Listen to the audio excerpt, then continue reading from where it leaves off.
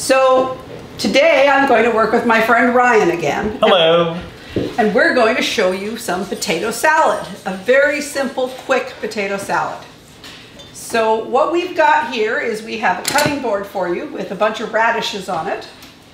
All right, Ryan. Yep. I'm going to show you how to cut these radishes. Take this knife in your hand like this. Aha. And what I always do is I always hold the radish with my left hand. Okay. And then I take the knife. Yep. There you go. Take your fingers around the edges. Oh, yeah. Hold on. There you go. I always do it like this with two fingers so that that's perfect. Possibly be, that way you can't possibly cut yourself. But look what you're doing here. Right. You're tilted. You have to make sure you get there. You go. Perfect. Right. Go straight down to the cutting board. Yep. Excellent. And then the other side, same thing. Right? Exactly.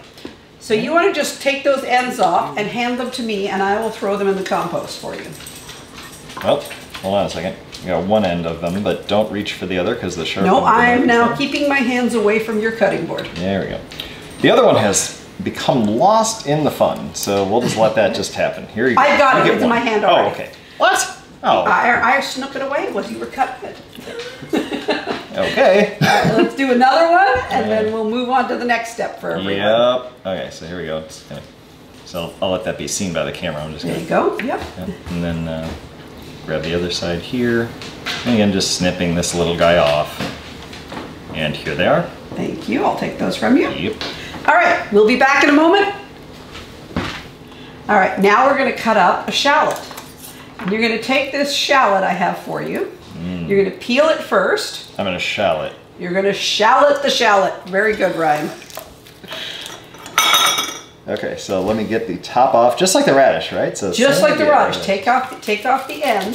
Yep. And if you don't cut all the way down, it makes it easier to peel. Oh yeah, because you can pull the, yeah, there you go.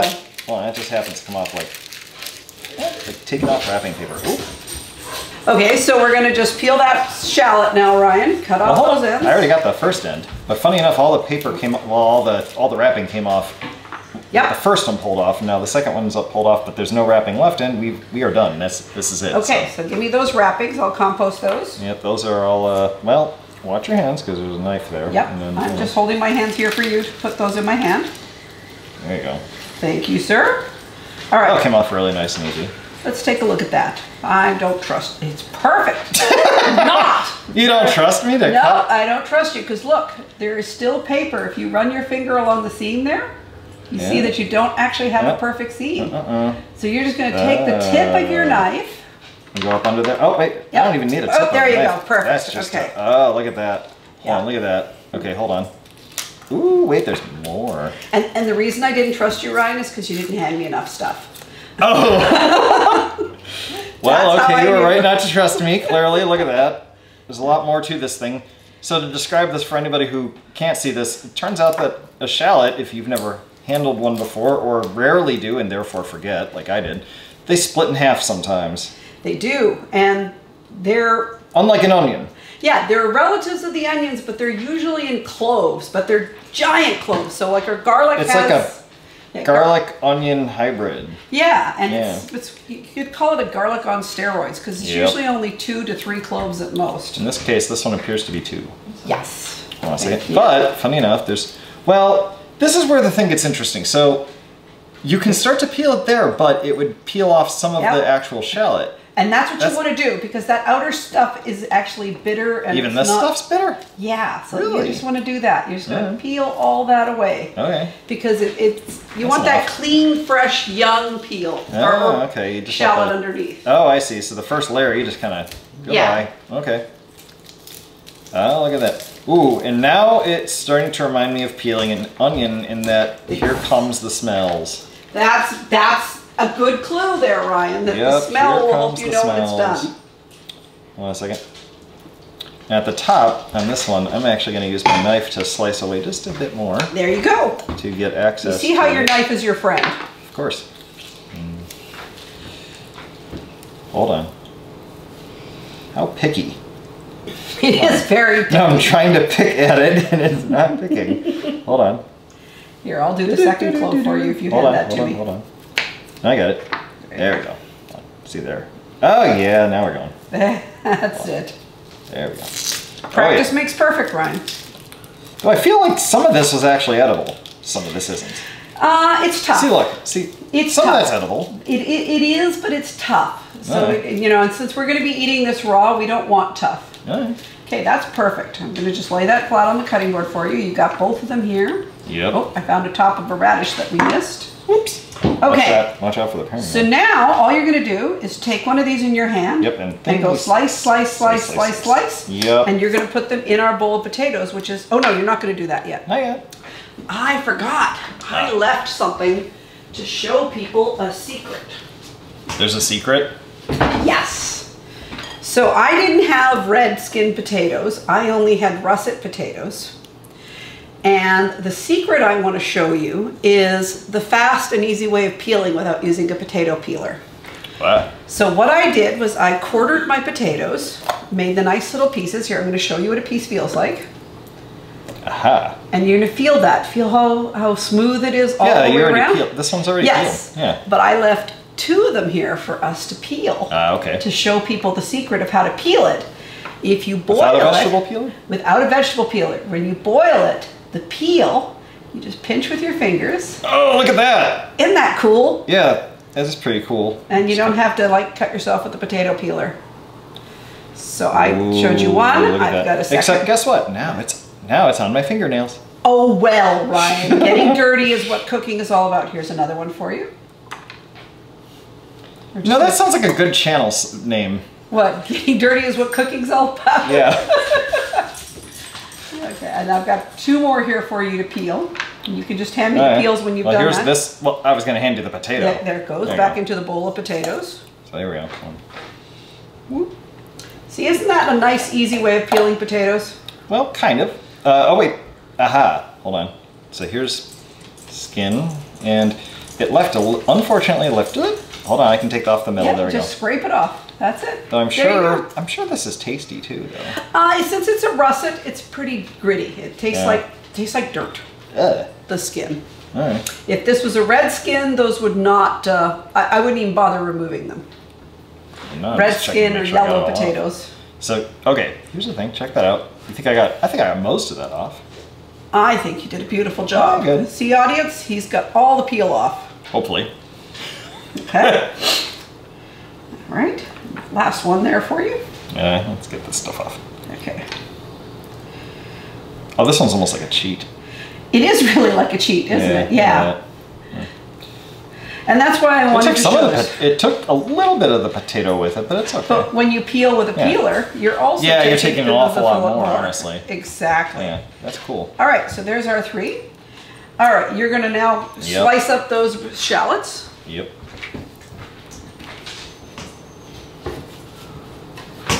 How thin do you want them? As thin as you get? You want to be able to tell that you're biting into it.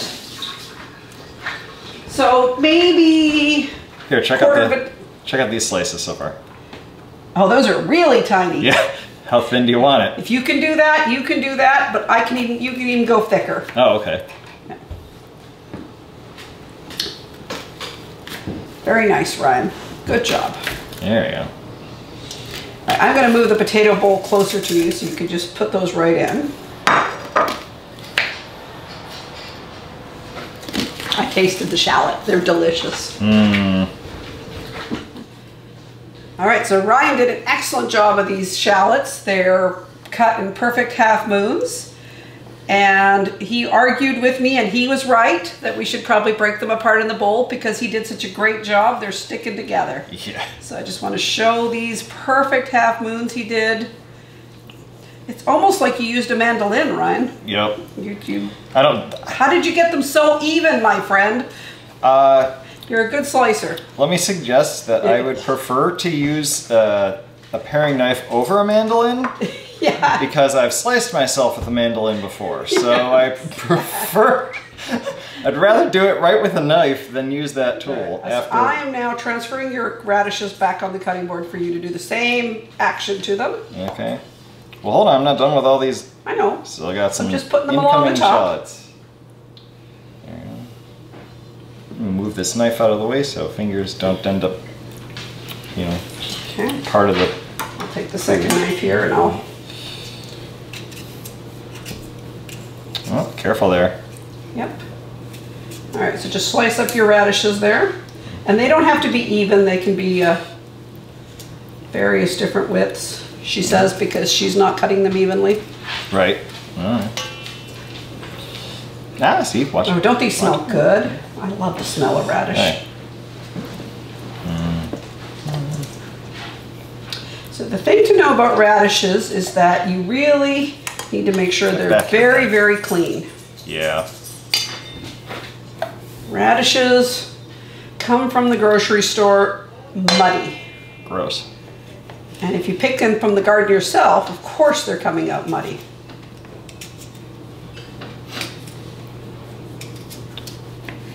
Maybe it wouldn't be a good radish if it were muddy. No, it wouldn't be. These are the hard things to cut, Ryan. Everything else is going to go really fast from now on. We are almost done this recipe. You're not my friend right now. Okay, there we go. I'm not your friend right now. No, this radish. So, what you want to end up with, for proportion-wise, is you want about 1/2 cup of radishes. You don't want your whole salad to be radish, but you want to occasionally have that nice, crisp texture come out of the dish. And you just kind of grab it on your fork, and it's just this lovely bite with that nice, sharp, spicy radish. All right, Ryan, so we've now gotten rid of our cutting board, and we're going to do our last simple task of adding some boiled egg. Hard-boiled egg is one of my favorite ingredients. A lot of people don't like that. Okay. And I'm going to hand you an egg slicer here. Ah, look at that guy. And do you want to describe that? You just got my finger in it there, buddy. Slice that finger. So the way that this thing works, it kind of feels, it's a grated thing that's round. So imagine a round. I would describe it like if you've ever walked over a, if you've got central air, it's sort of like that, where it's got the ridges. Ooh, and so it goes right on. The egg will go right on through there, and on the bottom is something that actually has receptacles for each slot, so that as you push these through, it guarantees you're pushing the egg all the way through. So I imagine I know what to do with this, just as a guess. I will hand you an egg. Yep. We have 8 of them. So my guess is you put it like In this. little, Hold on. So take a look.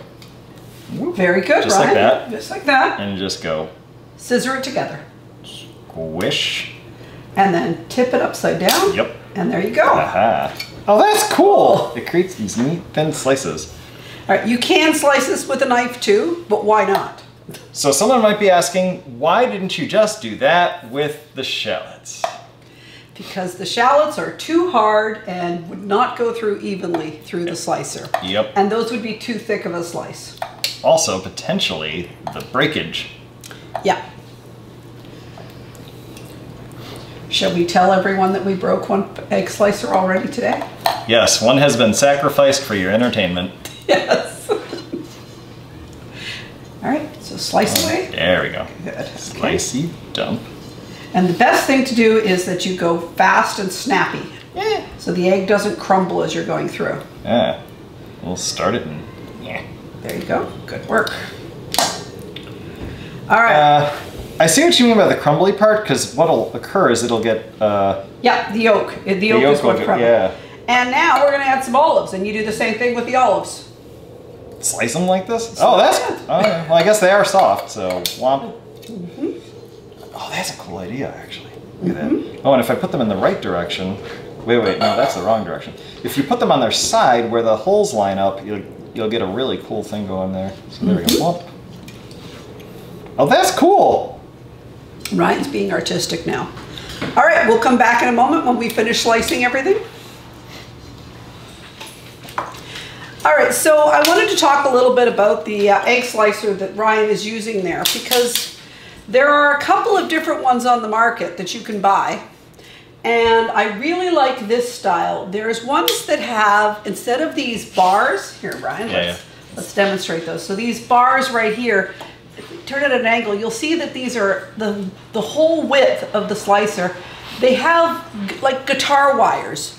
I don't like those ones because the guitar wires crack or split really quickly. So if you get one, you know, make sure it has really solid metal bars that are in place. If you look at it from this angle, you can probably see there. So yeah, they're sharper on this side. Yeah. And then they're thicker on the top, just like knives. It's basically a bunch of parallel knives. Yeah. And the wires do work, but they break really quickly. Yep. I've had this egg slicer now for probably 20 years, and the one that broke I think I've had for the same amount of time. So the difference between the two of them is one was smaller, so we're just using the bigger one now. And we're now going to do our last step, which is the dressing. So Ryan, I want you to take the olive oil that is to your left, and I just want you to tip it in lightly. I'm gonna just show you. Let's put the lid on. I'll show you what you need. Oh, you prefer to show you. Ah. Okay. Yes. So you're gonna go quick. Oh, just kind of quick. Quick. Okay. Yeah. Yep. There we go. Yeah, but you can never have too much oil, can you? Yes. Oh. It would taste greasy and disgusting. There. I don't think anything came out. Let's see. Hold on. No, you're right. So hold on. Glug. Glug. Good. There you go. All right. I'm gonna just check. Yeah, that should be enough. That's fine. All right, so we've got just a little bit.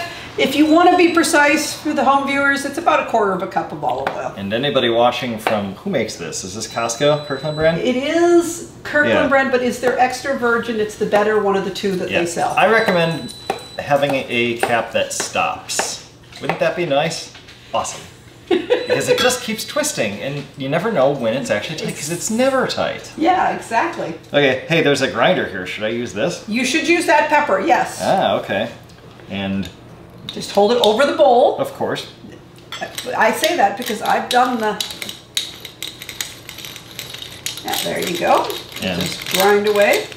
And we like pepper in this house. You're going to do that until, see, you're starting to smell it? Yep. Just do a little bit more. There you go. Back I think that's enough? Oh no, okay. A little more. There you go. You want about half a teaspoon for those measure freaks. I'm sure that's at least half a teaspoon. I guess I can't say measure freaks. So you want about a half a teaspoon for those people who want to measure. Okay. Let's see. And then for the salt, I'm assuming fill up this spoon to the brim, right? Yes, and that is a half tablespoon of salt.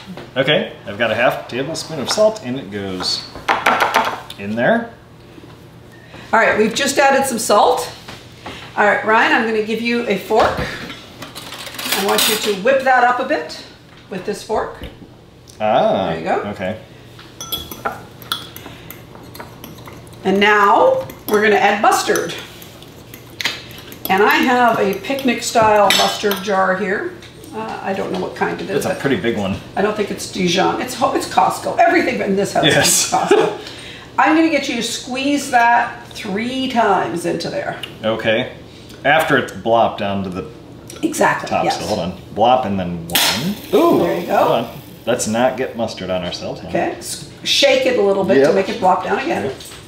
2. Oh no, that could be really bad if we keep going there. Okay. 3. Okay, there we go. Okay. Now whip that together with the olive oil. Okay. Do you feel the mustard in the bowl? Oh yeah, it's thick. Good. So hold on, Okay. we'll wait till it thins out here. Hold on, just I'm kind of just whisking it. Making sure it gets broken up pretty good. There you go. You've got the hang of it there. You've made dressings before, haven't you? Yeah. We never use store-bought dressings anymore. We always use homemade dressing. Okay, that should be sufficient. Yep, seems good. And here we have a giant jar of mayonnaise. Okay. You're going to take this cup here. And dunk it in there? And the cup is completely clean, so you're going to just dunk it right in. Oh God. And you know the way this jar has shoulders? Yeah. You're going to dunk the entire cup all the way down, all the way down. Hold on. And then scrape it up against the shoulders as you come up. Oh yeah. There you go. Oh, but do you want a heaping? Yes. No, you don't want it heaping. You just want it smooth. Oh, okay. So hold on. Yep. That might be, well, okay. Yes, that's perfect. Ah, that's a cup of mayonnaise. That is a cup of mayonnaise. Wow, okay, now hold on. Let's see if we can get that to blop out easily, or you know what? This is one. You're going to use your fork. I am going to use my fork. Because now you're not going to contaminate the jar. You're going to use your fork. And then I'm going to show you another trick. And I'm going to contaminate the spoon. Well, the spoon can be contaminated at this point. So. Okay. Because if we want more mayonnaise, we're not going to be using an entire cup more. If I had done this a different way, I would have been less sloppy. This is so quite sloppy. I'm going to show you another trick here. I showed this in another one of my videos, but I'm going to show you now. If you take your fork. Hold on. I'm now mayonnaise hands. Wait. If you take your fork. Yeah. The tines of the fork fit around the edge of this cup. Look at this. Oh. And you just go scrape cheater. all the way around it. But that doesn't get the giant bulk of the... It doesn't get the giant bulk of it. I'll show you another trick for that in a minute. Oh, yeah. Hi. When you think you've gotten all you can with the fork. Yeah. Am I? No, people like this stuff. Okay, now that you think you've gotten a majority that you can with a fork, with your hand, reach into the potato bowl. Oh, I see. Not anything else. You need to grab a potato. Oh, I see what you're saying. And wipe the cup off with one potato. If that's not enough, take another one. I'm looking for a potato. No, it's kind of hard here. I'll dig out some. Hold on, there's all the other stuff's on the bottom. They're on the bottom now. Yep, that's fine. I see what you're getting at. Those are too soft to actually scrape that cup down. Yeah.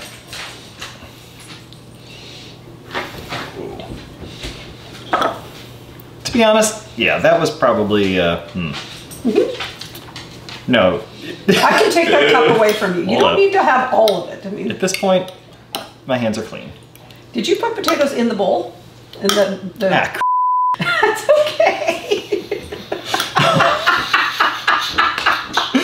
It's okay, Ryan. well, it's out now. It's back in the other thing. Might have worked. Yeah, a spoon might have worked. Okay. All right. So you think you got the whole cup taken care of there? Yeah, in my hand. I'll take care of the cup. All I'm right. gonna wash my hand. Okay. I'm gonna go wash my hand. All right, Ryan. So you have a mess of olive oil, mayonnaise, mustard, salt. And it's all gonna get stirred up now. All gonna get stirred up. And the reason you do that in the little bowl is, first of all, to get it evenly mixed. Yep. Then also to, you know, measure it properly and taste it before you add it to your potatoes. Okay, that sounds like it's all mixed up. Well, just a little more on the edges, just to kind of push. I know I kind of mayonnaised the sides. So yeah, there that happens. Yeah. Okay, there we go. Okay, so. All right, and now you're just gonna put it in the bowl. But do we not want to make sure it actually tastes right first? Way to catch me, Ryan. So I'm just gonna hand you a potato here. Oh, you are? Hand you a potato there. Got just it. Dip it in the dressing. Yep. And taste it. Making sure not to put your fingers in your mouth. Obviously. What do you think? Now, remember, it's got to be stronger than you think it should be on the salad. It's pretty good. You like it? Yeah. All right. Dump it in the bowl. Okay. Dinner's ready. Well, I got to do something else with this potato, so I'll eat it. I assumed you just ate it, Ryan. No, I ate part of it. I mean, otherwise I would have just tasted potato and none of the... So if the flavor was off, you could adjust before you put it in your salad. Get in there. All right, and I'm going to grab you a rubber spatula to make sure you get it all out of that bowl. Yeah, the fork is only doing so much. There we go. I'll set the fork. Well, I'm going to set the fork on the in the side. bowl. Yeah, in the bowl. There you go. Sorry. Oh, so much easier. So much easier. All right. There we go. And I'll take the dirty bowl from you when you think you're done. I think I'm done. And you're just going to stir this up now. Hey, am I done? With your fork. I'm done. Okay. Now that you're done, I'm going to take the spatula away. I'm going to take the bowl away, and you're gonna just stir that with a fork gently. The whole thing? The whole thing. I feel like this would be very helped by tongs. No, because that would crush the potatoes. Oh, interesting, okay. So you're just gonna go from the bottom. Yeah, scoop up. There you go. That's the way. Until you push it right over the side of the bowl. That's why you keep one hand in the direction that you're going. There you go. I'm aware. Because, you know, what a mess you could make. Yeah. Mmm, sounds nice and gloppy. Gloppy. And we can always toss more afterwards when we serve, so. Let's not bore everybody with all the flippings. So, other things you can put in this is I've had people put pickles in. I've had people put bits of bacon in. You can put celery in. I hate celery, so we don't put celery in. Why do you hate celery? I think celery tastes like soap. Like soap? Like soap, yeah. Okay. I hope you've enjoyed this recipe. I hope you try it. Please click subscribe and don't forget to like the video if you did. And let us know what you want to cook next.